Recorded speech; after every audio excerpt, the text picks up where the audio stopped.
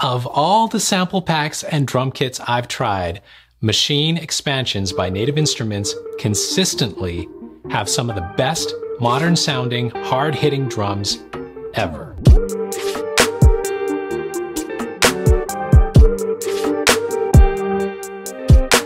Most people think that you need the Maschine hardware to use them. Not true. You can use them with any keyboard you have or just program beats using your computer or any drum pads you have. Today I'll show you 4 ways to use Maschine Expansions in your DAW without the Maschine hardware. If you want a super easy way to convert the expansions, I'll also share a program called KITMAKER with you. I've got a discount code for it as well. If you're new around here, I'm SanjayC. I have lots of videos about music production and gear reviews on my channel. Consider subscribing. I always get straight to the point and provide helpful tips for your music making journey. Let's get into it. There are several ways to do this. I'll show you all the different methods. Here's the first scenario. You have the Maschine software, because many of you already have it, but you may not even realize it. You may have got it free when you bought a Native Instruments keyboard or an audio interface. Make sure you install it. So you have the Maschine software, but you would rather use your Ableton drum rack instead. This method makes it easier to program beats and compose a whole song around it, particularly if you're more familiar with Ableton. The way you do this is to first load an empty Ableton drum rack, then load the Maschine plugin onto it. Then in the Maschine, go to Group and then the Knob section and set Input Key Mode to Manual. Next, click the chain button on the drum rack and then the I/O button, and then set Receive to All Notes. Now play. Done. You're welcome. You can now switch kits and you can program your beats just like you do with any Ableton drum kit. Now, every now and then I come across a pad that doesn't play. Well, it plays, but it doesn't record. It's kind of weird.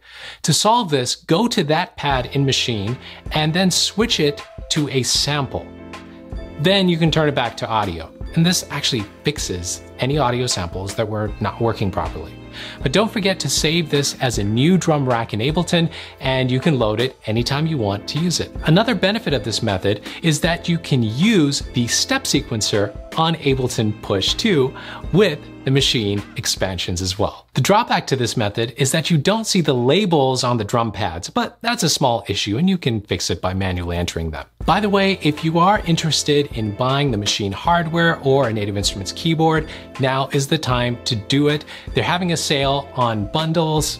If you buy a combo of the hardware plus some version of their software, check out the link in the video description. The next way is using a sampler.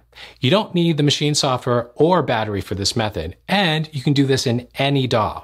Ableton has the nice drum rack instrument, which you can use to load kits. I'll show you that, but if you use another DAW, you can load these samples into your sampler instrument, such as the sampler in Logic or your FL Studio drum machine. So this is the lowest cost, in fact, free method, but requires you to do a little manual work. Here's how to do it. Navigate to where your Maschine expansions are saved. Then find the kit you want to convert, and then make sure you stay in that sample folder and search for that kit's name. You'll get all the samples together. Now just drag that onto your sampler or your drum kit, rearrange it if you want, and save. Done.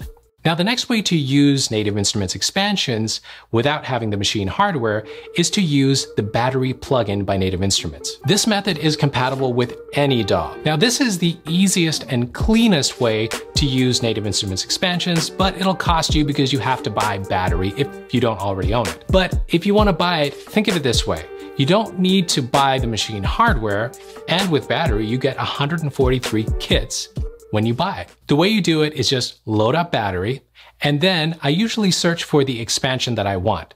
I have the DJ Khalil expansion, so I just type in Khalil, and now I have all the DJ Khalil kits right here in battery. Check it out. You can also load the battery instrument into the Ableton drum rack and then sequence it with Push 2.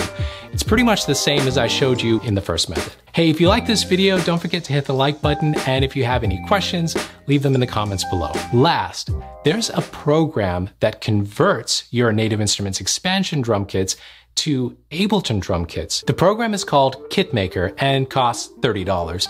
You can also convert to MPC, MPC Live, and MPC One kits. To use KITMAKER, just open it and then find your expansion libraries wherever they're saved. Then select your output format. Then click Make Kits. And KITMAKER will save those kits in your user library as Ableton drum racks. It names them and sorts the samples in the drum rack so you don't have to. Kick, snare, everything is in the right place. This is a very clean way to do it, but requires a little work up front. Thanks for watching. Keep making the music you love. And hey, watch one of these videos next.